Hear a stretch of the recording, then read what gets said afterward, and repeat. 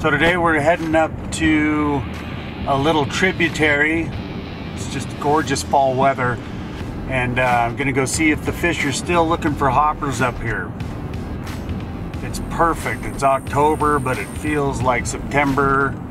There's a million other things we could be doing. Kids are in school, house is a mess. We got tons of work.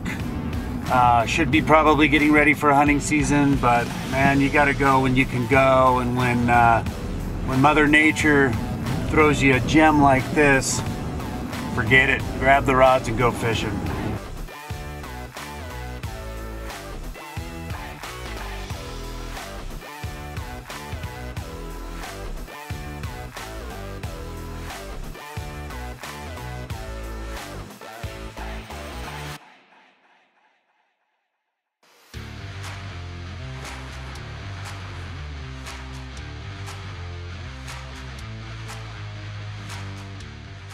So we're here in Missoula, Montana, our home waters, and this is our first episode for the February room. Yeah, we're right out our back door here. Dry fly fishing. You signed me up for grasshopper. Yeah, well, we've got this really nice late fall weather. It hasn't froze yet, so there's still hoppers out. Fish are charged up.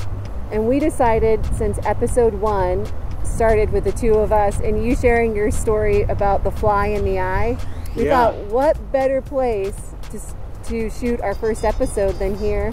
Than the watershed where it happened.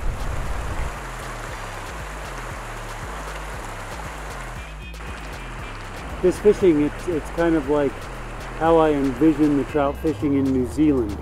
Yeah. It's like crystal clear water. There's only like one fish per bucket. I think what makes these waters so unique and so difficult is because of the clarity. It's so easy to spot. It's almost like elk hunting. You can see your fish in the water. Yeah, you get one shot at these fish.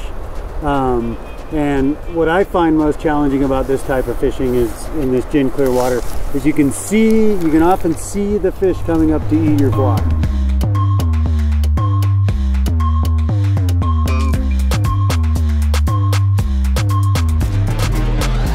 And so it's so easy to pull the trigger too early, but you really have to wait for that fish to come up, eat the bug, and then set the hook at whichever angle you think that fish has eaten it to turn it away from the fish's jaw, and it's super easy to miss it.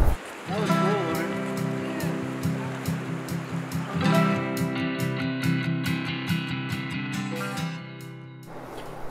So we put on our little bugs that I like in here, and we get Lauren set up, and there's a fish in this little tight bucket right up next to the bank. And you drop your bug in there, comes up and eats it. I think what's so upsetting is that you can see, like we said, the water here is so clear, and I miss it. You missed it. It's easy to do. But fortunately, Justin's like, get after it again, because I don't think it's scared. Justin can see the fish is still there. And so I cast again.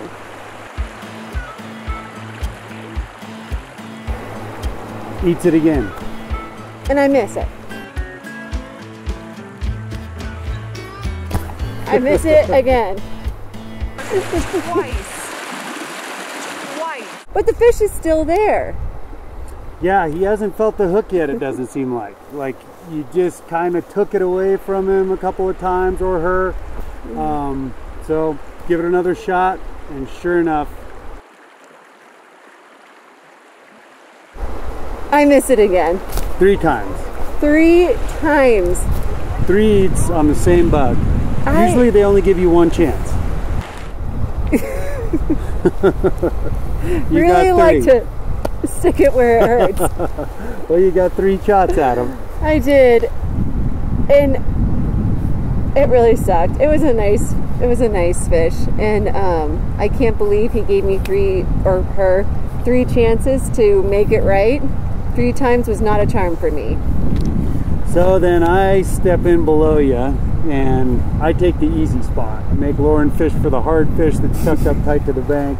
You're just being kind. Right. And I just run my fly mid-river down this bucket, and my fly's actually somewhat submerged, but I see this fish come up and roll super slowly, eats the fly, set the hook, and tie into this really gorgeous big native West Slope cutthroat.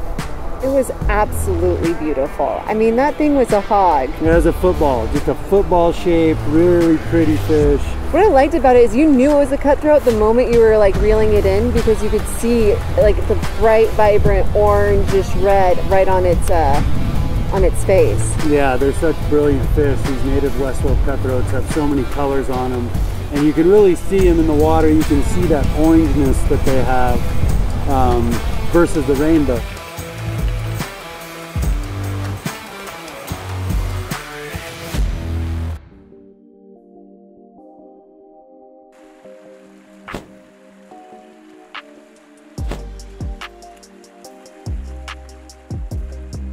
And so Justin reads the water really well, and he'll point out like this is a good section. So as I feel like as we continued on this day, I was getting a little bit more comfortable knowing how to present my fly.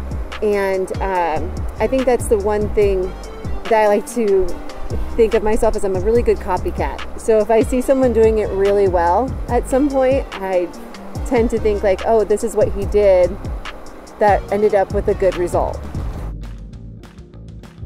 So we found another spot, like just kind of a mid-river bucket, like that one that I caught that nice cutty in. And Lauren starts working her fly in there. And sure enough, it's so cool because though I'm a ways away from her, I could see the movement in the river. And I'm just thinking to myself, oh, just please let the fish eat the fly, because it's so easy to take it away from him prematurely. But sure enough, I got a fish on. You hooked him. Yep, yes. You hooked him. It's a nice one. Yes, it is. That's a big cutty.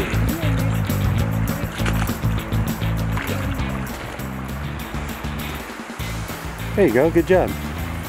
But all in all, it was so worth it to come out here, fish with you.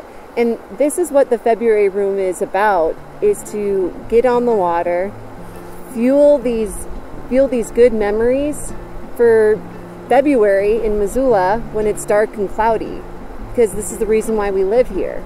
Yeah, we can look back on this and pushes you through for another season. And apologize to the kids profusely why we are 5 minutes late. Yeah, we're going to be late to pick them up. We better roll. Yep. Let's go.